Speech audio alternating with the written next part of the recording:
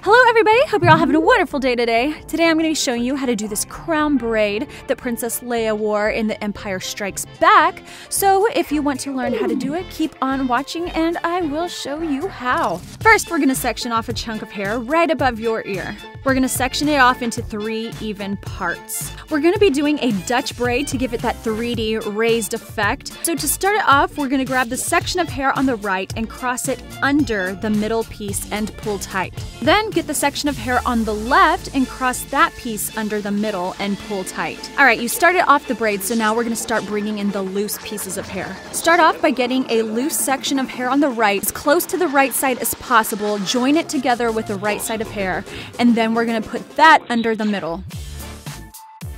Now we're going to repeat the same thing on the left side. Grab some loose hair here on the left, join it with the left section, and then we're going to cross that under the middle and pull tight. That's pretty much what we're going to be doing throughout this whole braid.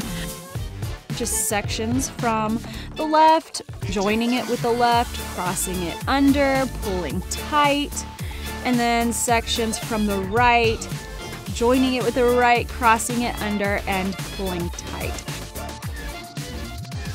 We're just going to repeat those steps over and over, working your way up the right side, and then around the top, and then down to the left side of your head, and then down the bottom, pretty much meeting up there where you started the braid. Make sure to pull tight after each section that you do because we want to make sure that the braid stays nice and tight and doesn't get loose and fall out throughout the day. The one difference between this braid and a French braid is that instead of going over like in the French braid, you're going under. And going under is what gives it that raised effect. Make sure that whenever you're doing this braid, you're pulling in the direction that you want the crown to go, up and around.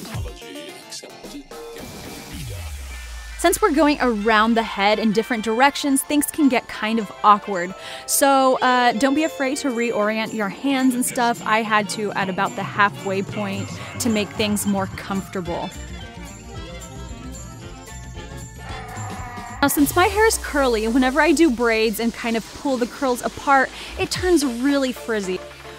Also, please excuse all these little flyaways all over the place. My hair is still growing back from whenever I had my son. A lot of it fell off, but it's still growing back, so I have no control over these little pieces that are sticking up everywhere. At least more hair is coming back, yay! Once you reach the back of the head, you'll eventually run out of pieces of loose hair. This should be pretty close to where the start of the braid is. You're just going to get those 3 sections of hair that you're left with and braid them as you would a normal old braid. So then tie off the end with a hair tie. Now we're going to get the loose braid and we're going to wrap it around our head. We want it to look like a flawless crown going around, so make sure you pin it as close as possible to the start of the braid there. Then we're going to secure it around the inside of the braid, pin it nice and snug. Now we're going to get this end here and we're going to hide it under the initial braid so you don't see that loose end. Smooth down the frizz here a bit, and that is it. You are done.